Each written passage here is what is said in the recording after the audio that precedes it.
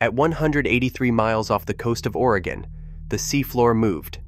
Magnitude 6.0. Shallow, just 4 miles beneath the Pacific Ocean. The kind of rupture that sends a jolt through seismograph networks from California to British Columbia. The kind that makes emergency managers reach for their phones before the shaking even stops. Within minutes, the questions spread across forums, news comments, and emergency preparedness groups.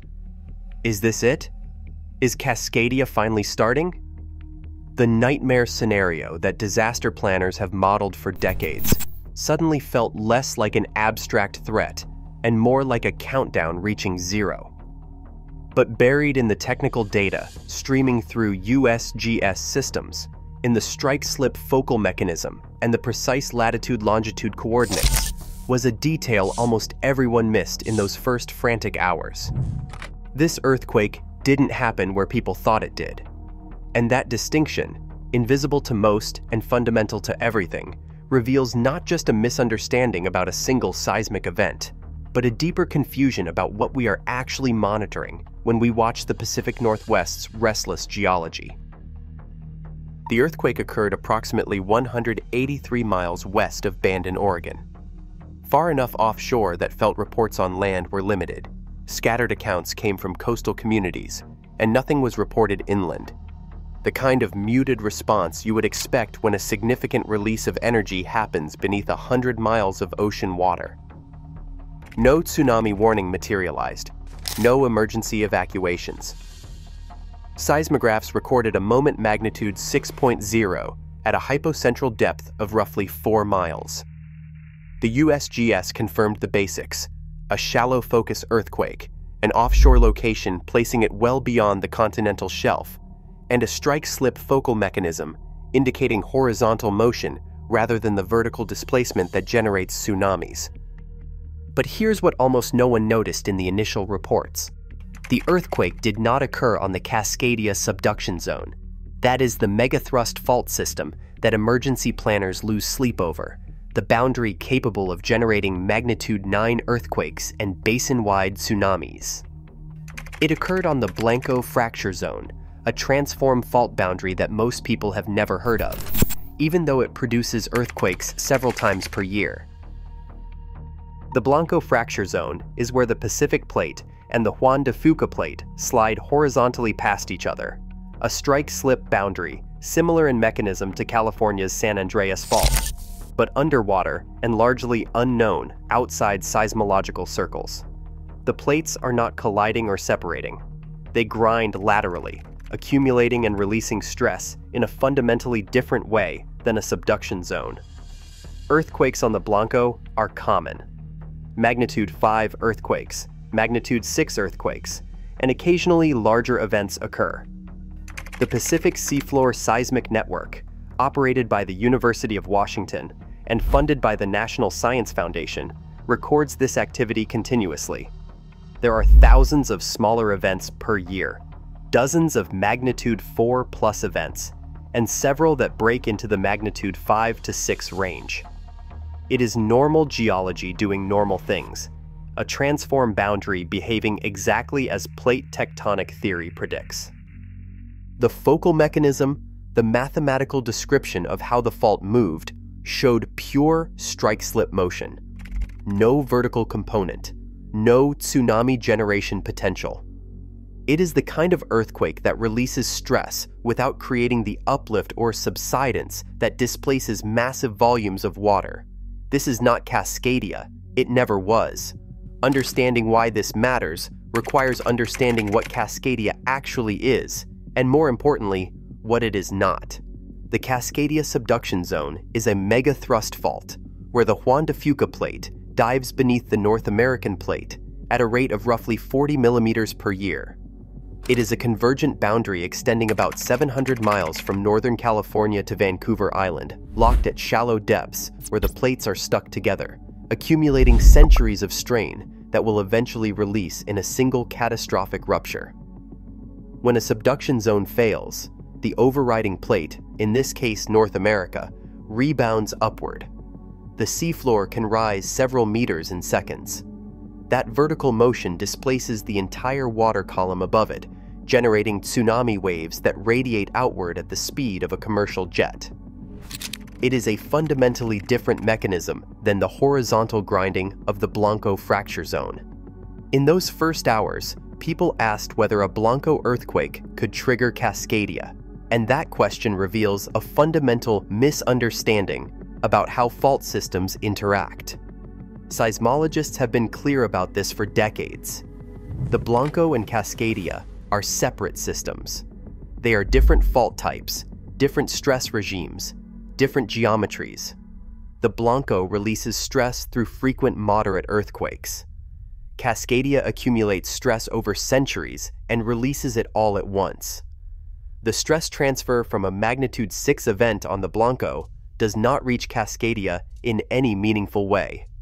The Coulomb stress change, the technical term for how one earthquake can load stress onto nearby faults, drops off rapidly with distance. A moderate event 183 miles offshore, on a different fault system with a different orientation, simply does not impart enough stress to trigger a megathrust rupture on Cascadia. The math is unambiguous. The physics is settled. Every time there is a Blanco earthquake, the same cycle repeats: panic, misidentification, clarification. And beneath all that noise, Cascadia remains exactly as dangerous, or as benign, as it was before the Blanco event occurred. But here's what seismologists are actually monitoring: the signal they're listening for beneath the noise of everyday seismicity. Episodic tremor and slip. These are slow, deep creep events that occur at depths of roughly 30 to 45 kilometers along the Cascadia interface, far below the locked zone where the megathrust earthquake will eventually nucleate. This is a transitional region where the plates are slowly, continuously sliding past each other. Unlike regular earthquakes that release their energy in seconds, episodic tremor and slip events unfold over days or weeks. They are accompanied by harmonic tremor, a continuous seismic signal that looks more like volcanic activity than traditional earthquakes. They also produce measurable surface deformation of a few millimeters, detectable only by GPS networks and borehole strain meters. People do not feel them, buildings do not shake, but the instruments record them with precision, and they repeat on a predictable schedule, roughly every 14 to 15 months in most sections of Cascadia, like a geologic metronome, ticking away beneath the Pacific Northwest. These events matter because they represent the loading and unloading of stress on the deeper portions of the fault. Some researchers have proposed that episodic tremor and slip events could potentially influence the timing of great earthquakes, though the evidence remains ambiguous. Others argue they are simply a stress relief mechanism that has no bearing on when the locked zone will fail. What is certain is that monitoring episodic tremor and slip gives seismologists insight into the behavior of the deeper fault, into how stress is distributed along the interface, and into the mechanical properties of the subduction zone that will ultimately control how a great earthquake ruptures when it finally occurs. The Pacific Northwest Seismic Network, in collaboration with the Geological Survey of Canada, tracks these events continuously. When an episodic tremor and slip sequence begins, the data goes public.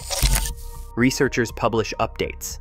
The information is freely available to anyone interested in actually understanding what Cascadia is doing right now, beneath the surface, invisible to everyone except the instruments specifically designed to detect it.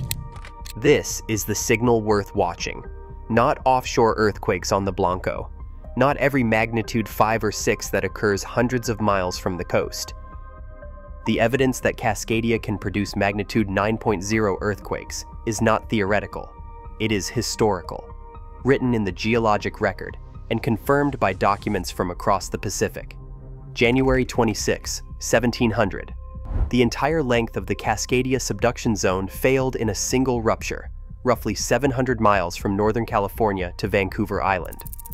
The magnitude is estimated at 9.0 or larger. The rupture lasted several minutes.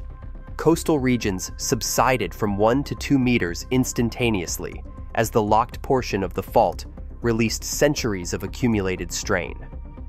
The tsunami generated by this event crossed the Pacific Ocean and struck the coast of Japan roughly 9 hours later, where it was recorded in historical documents, including damage reports, flooding accounts, and even insurance claims.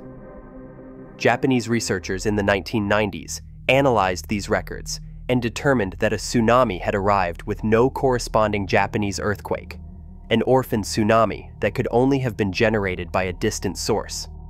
When they worked backward from the Japanese records, timing the wave propagation and modeling the source location, the evidence pointed unambiguously to Cascadia.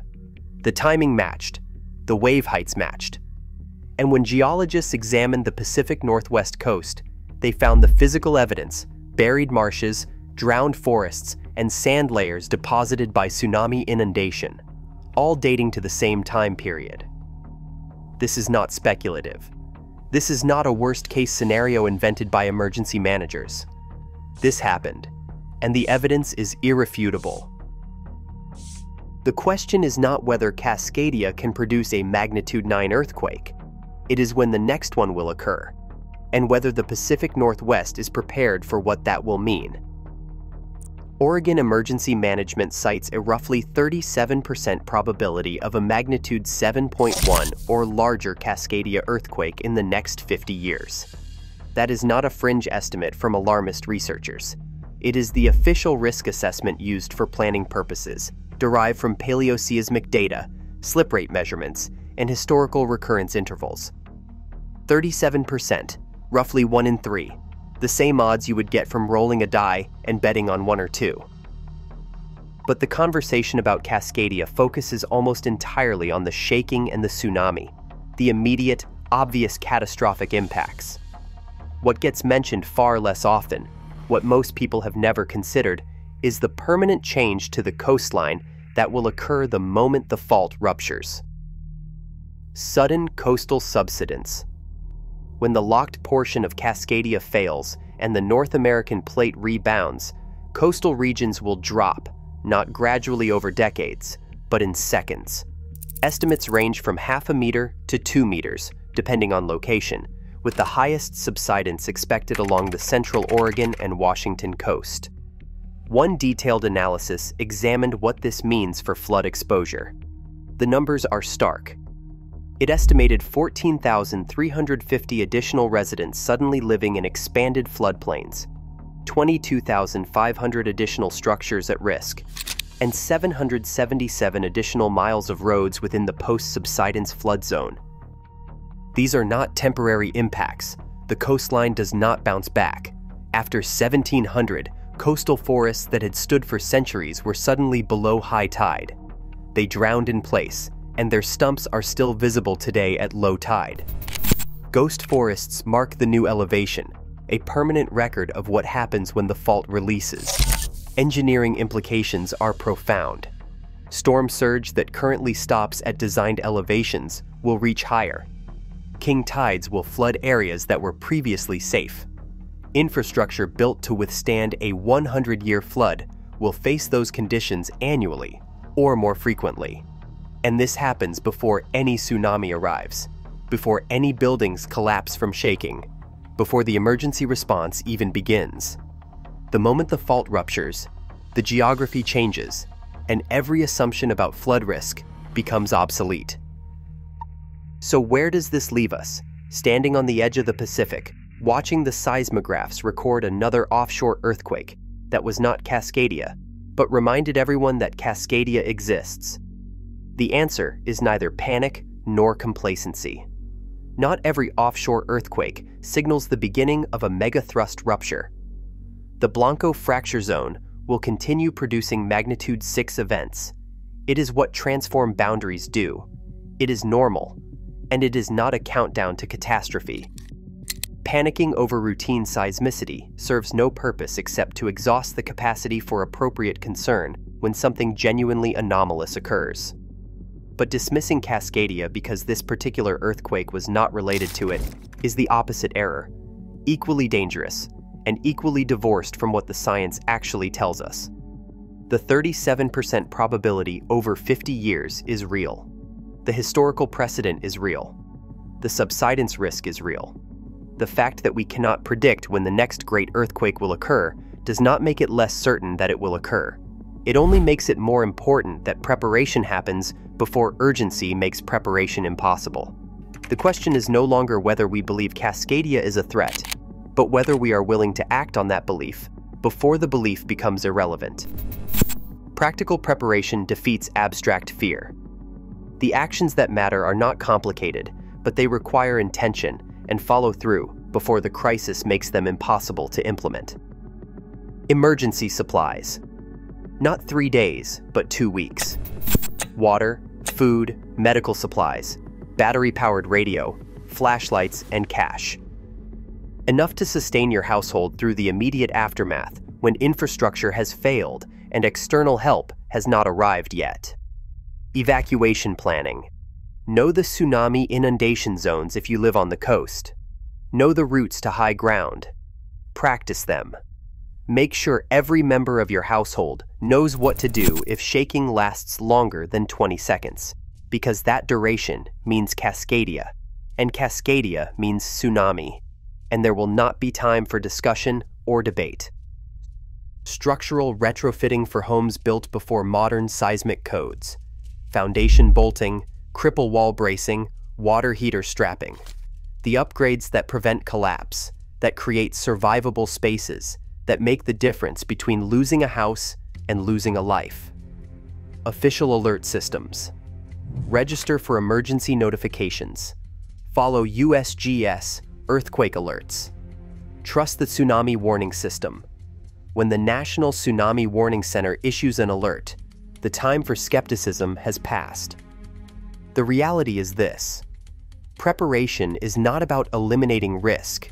It is about surviving what cannot be prevented. Cascadia will rupture again. The only variable is whether we will be ready when it does, or whether we will spend the years between now and then convincing ourselves that routine offshore earthquakes are the signal we should be worried about, while ignoring the genuine, well-documented, historically proven threat that requires nothing more than acknowledgement and action. The fault is loading. The instruments are recording. The choice about what to do with that information belongs to each of us, individually and collectively, in the time we have left before abstraction becomes experience.